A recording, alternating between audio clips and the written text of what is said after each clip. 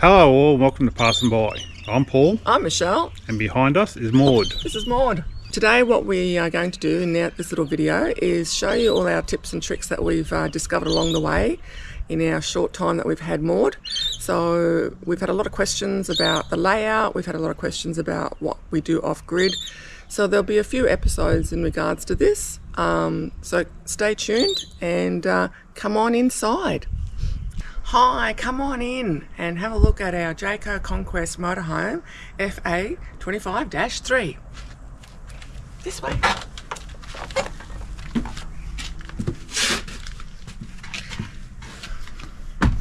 Bit closer. So as you can see here, as you come into the motorhome, we have the fridge, cupboard space. We have our lippet system, which shows you all the usage of the tank, grey water, solar, stereo. We have the Luton Peak. We opted for the Luton Peak with the storage rather than the four-seater with the bed. Heaps of storage. The Fiat cab, very comfortable. As you come through, we have the kitchen, the lounge area, the bedroom area, and then we have, and I'll let Paul just walk through and just show you the ensuite.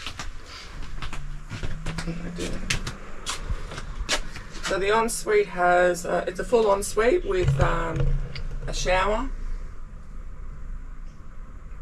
toilet, wash machine, heaps of space. Okay, so with the kitchen, we opted to take the microwave out. And the reason why we did that is because A, we don't use the microwave a lot at home anyway. It's only just to reheat stuff. And we thought, well, how often are we going to use the microwave? Especially when we're off-grid. We can't use it off-grid. So we opted to take it out, and it's increased our cupboard space incredibly. What Jayco has done, which is really good, is even though they have taken the microwave out, they still left all the power points and wiring in there.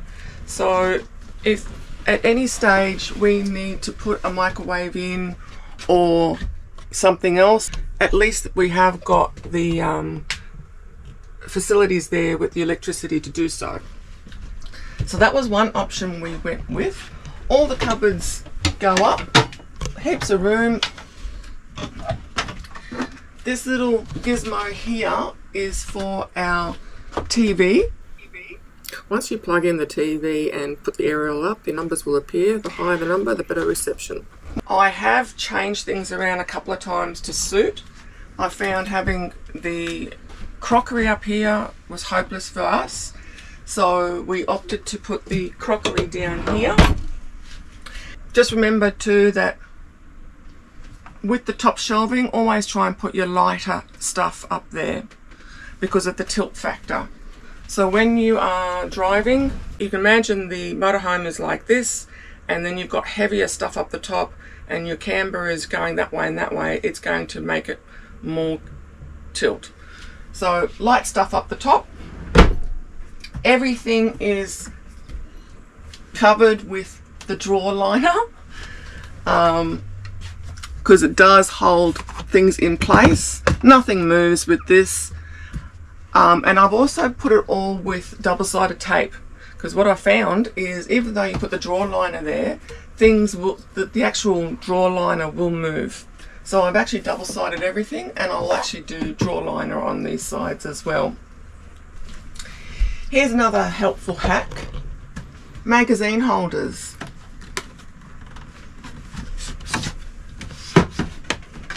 If I can get it out. Okay, so magazine holders. That's definitely not coming out. I've packed it in really nicely. But what I've done with the magazine holders is one thing we have learnt, lesson learned.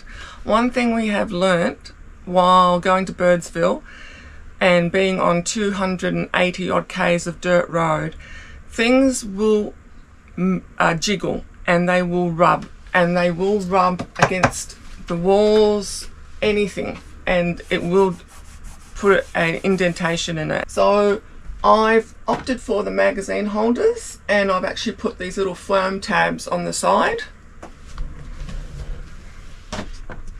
so they don't knock against anything else and they don't knock against the actual cabinetry, and it keeps everything nice and tight. So when I'm packing this, I do the jiggle factor and the noise factor, so there's no noise in that and there's no jiggling. What about the heat from the modem, man? Hey, who? What about the heat from the modem? Oh yes, okay, so next cupboard. I've utilised this cupboard to store the lot taller stuff, so our chopping board and plates. The modem here does generate a lot of heat, and we only found that out when we had a bag of chips against it, and when I took the chips out, that packet was quite warm. So be mindful that that generates a lot of heat. So I wouldn't put anything, look, I'm sure it's not going to burn anything, but just be mindful that it does create a lot of heat in there, so you didn't want to put anything plasticky or anything along there. Okay, so the bench top, what have I done here?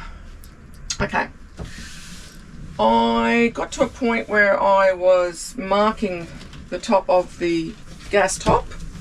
This is a 4-burner gas top, and it's wonderful, cooks like a dream. We did have a dish mat here for protection, but Pasco, our cat, decided that that was where he wanted to sit, and I didn't want him to sit on this area. He has been trained not to be around the kitchen area, so he has now got this as his own mat, which is fine. So when I was at the shop, I thought, oh yeah, that's going to really match our bench top, but it doesn't, but it's okay. So this is the vinyl multi-purpose marble look roll liner. So I cut it to size, and once again I've used double-sided tape.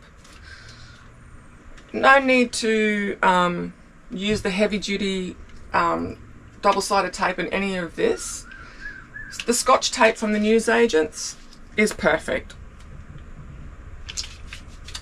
I think I should go and get some shares in this because I've used a lot of double-sided tape in the motorhome. So I cut it to size, and the flap is still open at the back, and all you do is you lift it up and Bob's your uncle, it's all good. It's away from the flame and it's not going to move. I'm a person that hates to be moving things, removing things, and getting to, I just want to be a minimalist and do things once off. So for me, it's safeguarding the glass top and it's easy. Another thing, we've got a lot of these suction caps and with the hooks. These type will work on this surface because it's not porous, but it will not work on the cabinetry very well. So be mindful of that. If you're going to put that, just test it before you put anything heavy on there. And we keep our keys. Again, another tip, use a lanyard, and a colourful lanyard for your keys if you can. You'll see there's a lot. One of the things that everyone comments on is the noise within a motorhome. One has to understand that it is a fiberglass box on a chassis. It's going to rattle, it's going to make noise, it's going to squeak, it's going to do all sorts of things, but you can minimize it. So one of the things that I couldn't work out for a little while was a rattle around here, and it had to do with this kitchen sink cover. Now, I ended up wondering how I'm going to fix this because it was actually doing my head in a little bit, and I didn't have a before and after shot, unfortunately. Sorry guys. When we're driving, it was actually making this sort of noise. So what I ended up doing was just putting some door draft strips on there, only on the 3 sides. And Bob's your uncle, that's not going to move at all, and there is no noise. Love it. What have we got in the kitchen sink? We have our kettle. Normally I would leave the kettle up here. The kettle The utility tray and the bin stays up while we're driving. They don't move, so that's really good. I've also got a little pop-up sink.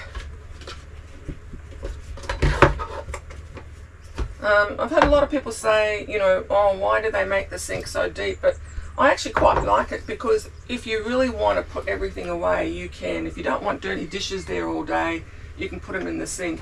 And what we found is this little pop-up sink is great being off-grid.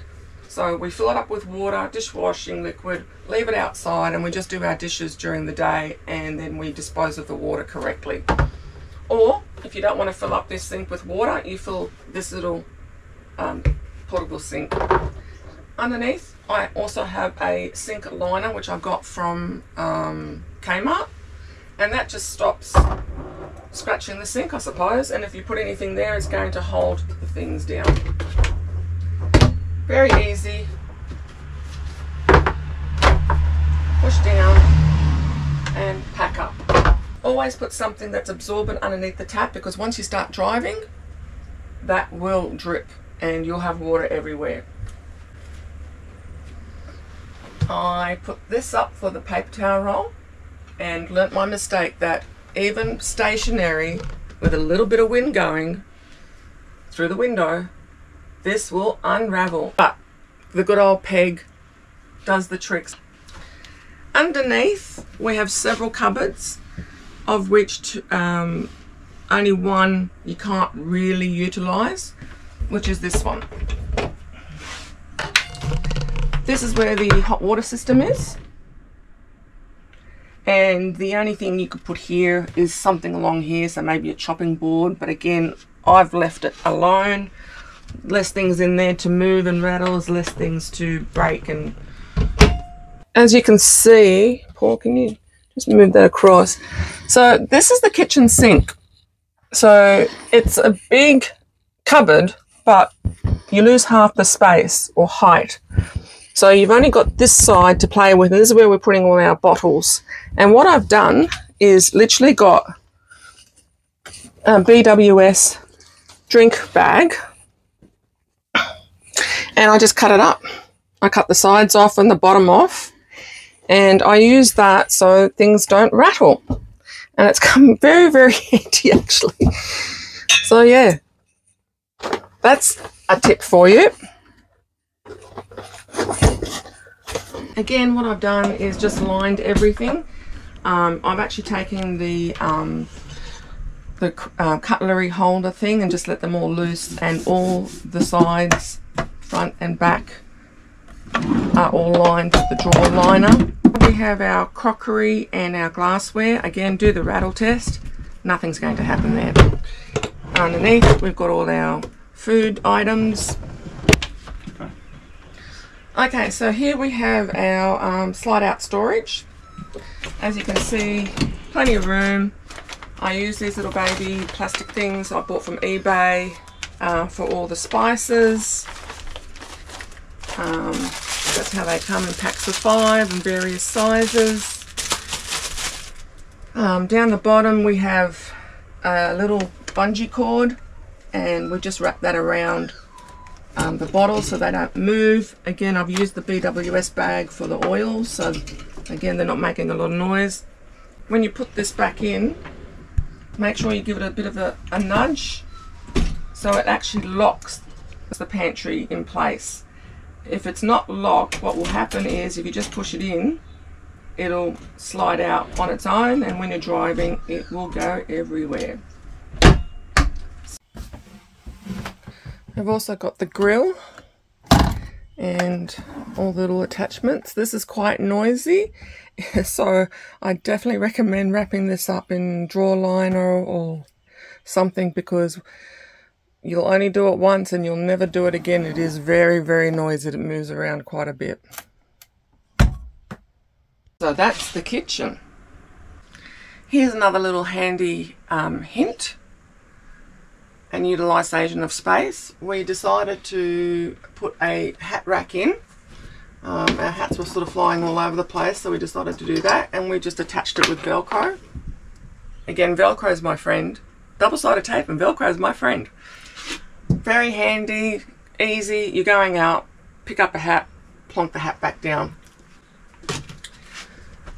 These are the storage pigeonholes. At first, the original one actually had a cupboard and I wasn't quite happy with the pigeonholes when we got them. But in saying that, I'm converted to it because it's so easy to now just grab things on the go. So what we've got here is basically all our outdoorsy stuff. Here's a little interesting hack. So what I've done is actually put hooks up here, and so that holds all our headlamps and our fly nets. What I've done is put some draw liner here so that doesn't actually scratch when it's moving and stops the noise as well. But that's all our outdoorsy stuff. Down here I've put in all our sanitizer, AeroGuard, etc. And then we've got our shoes that we go to the amenities with, or if they're dirty we just put them in there until they're cleaned. We've added a fire blanket, again attached with Velcro, so it's nice and easy to pull off when we need to. Hopefully we don't ever have to. The storage of the Luton Peak is quite substantial. So as you can see, we've got 2 massive bags, plus odds and bods, another bag, and that's a 16-foot fully enclosed annex, and there's still room. We've also got a lot of room up there. We've got a extra swag and all the anti-flap kits. So you could, if you wanted to, put your chairs in there. It is quite deep and it is quite long. With these pigeonholes, I'm very mindful of safety here, of things falling out while we're driving. So up here we put all the light stuff again up the top. These are all our bags. This is our go-to medical stuff. So we've got everything, including masks, hot water bottles for me. In this pigeonhole we have all our maps and our reference books, and the manual for the Fiat, Jayco manuals, and any other bods. They're all in magazine holders, and they sit there quite nicely. They don't go anywhere. Empty. Not sure what to put in there yet. So there is a lot of room for storage here. I've put in these motion sensor lights because I find these are quite dark cupboards, especially at night. So I've got them everywhere. But yeah, well, you're going to be blinded by the light. And also in here. We don't need to get that close.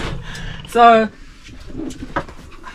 all cupboards have got sensor lights because they are quite dark. They're quite deep. So these are 60 centimeters deep and you can fit a lot of things. We're in the process of trying to work out how we're going to set this up, but what we are ideally looking after is getting slide out drawers, made to measure slide out drawers. Here's a little hack. I had a 4-drawer cabinet, a plastic one, and what I did is I pulled it apart, and this now slides out, and we can see all our bits and bobs in there. This slides out, all our bits and bobs. Underneath the window, hun? Oh yes, so we've got the storage pod here.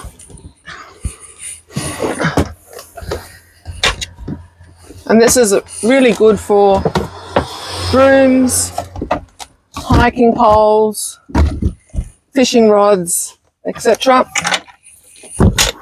Mops. Very comfy lounge. So here's another tip. We own a cat, so he needed a scratch pole, and I converted the table leg into a scratch pole. I first put draw liner around the actual leg so it doesn't scratch, and just glued in the twine, and Pasco absolutely loves it. So from the lounge we have our bed. This is a queen size bed, and basically all we got to do when we set up camp is hit the slide out, and once it's out we put the bolster down. A lot of people have asked about the bolster. What is a bolster? What does it do? So the bolster is an extra bit to the bed, and basically we moved the mattress down and then put this down there. I had at one stage turned it around, but I actually find it easier that way, and I find it more comfortable. So if I'm sitting here during the day, I'll actually have a bit of support at the back, and then I can have my pillow up or whichever way and the cushions up. We leave our TV here when we're traveling. Then we come to the wardrobe area. This was tricky, this one. It's very narrow. The coat hangers are too wide for this. And it took me ages, absolute ages, to find something that's going to fit. We were actually going to get a cabinet maker to make shelves, but we sort of figured at this point, because we're still in that planning process, I have moved things around thinking, oh yeah, it'll go there. And then a month later I go, no, that's not working. I'll move it. So basically I bought this from Amazon. Why I like this one in particular is it's made from, it has bamboo in it. So it's really sturdy and it's not going to sag. And what I do up here with the Velcro is I just got a bit of dowel and 2 S-hooks to hook it up there. So that's my wardrobe. Plenty of room underneath. I'll just move this guy. Plenty of room underneath. But again, sometimes it's deceiving. So under here is the wheel arch, and you can't do very much with that. But that's where I put my shoes. And by doing that, it also stops the bit of a road noise coming through. The other side's got a different configuration as well. I'm going to put these up here. So when we travel, we leave the chairs down here, and then they're the first things that go out. Oh, that was so eloquently done. So the other side is a different configuration again. So you've got 2 shelves. They're different depths. So that's a shorter one, that's a deeper one. You can't do anything here. There's only a little bit there, and this is full depth underneath. So again, you think you've got a lot of space, but they are a bit mix and match inside. But realistically, there is a lot of space. I don't think we'll be able to fill them up, will we? I will fill them up. I will fill them up? Okay, rightio. Guaranteed we will fill them up. And then we've got his and hers wardrobe. This was interesting actually, because when I measured it, I actually measured just that particular wardrobe. The other one, didn't think to measure this one because I actually thought they were the same, but they're not. This is actually narrower, so this actually fits in quite snug, but it still works. And again, we've got more cupboard space here. The bottom one you can't do much with though. The concertina door, I more than likely will change this.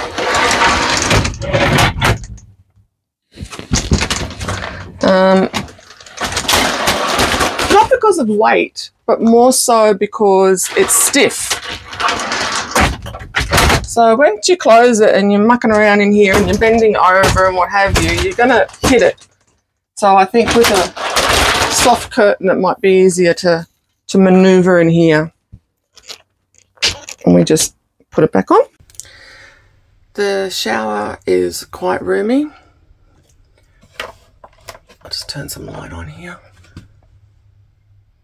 So while we're driving, we actually take the shower head off and place it on the floor, and that's where we keep our washing basket. And I've also got a floor mat in there so things don't go moving around, and if anything was to fall, it's not going to hit the actual basin. So again, using suction caps, we drove everywhere with this and it doesn't go anywhere. We've got these hooks with suction cups from Spotlight, and they've come in very handy. We can put our wet towels in there, or anything else, raincoats. So another little tip is to do with the stairwell. What I've done is actually just cut out fake turf. and just put it in there, and that stops a lot of the dirt coming into the motorhome. This vent is completely open, and I've actually just put the fake turf behind it with double-sided tape in order to stop mozzies and insects and what have you come in, and also mainly for the road noise. This vent is supposed to be open at all times for safety reasons with the gas. This is a porous element, so it will allow air to come in, so it's not completely blocked off. When travelling, we put our mats into the stairwell.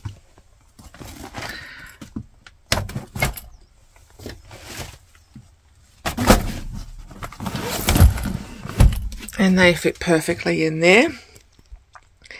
These mats we picked up from Kmart. We did have the huge annex mat, the PVC annex mat that was 6 meters by 2.5 meters, and I found it very cumbersome, very heavy for me. So I opted for 2 mats that are 2.5 by 2.5 from Kmart, and they work perfectly, and they're very light. We hope you enjoyed our storage ideas. Drop us a comment if you have any questions, or if you would like to share some of your own tips and tricks. We'd love to hear from you.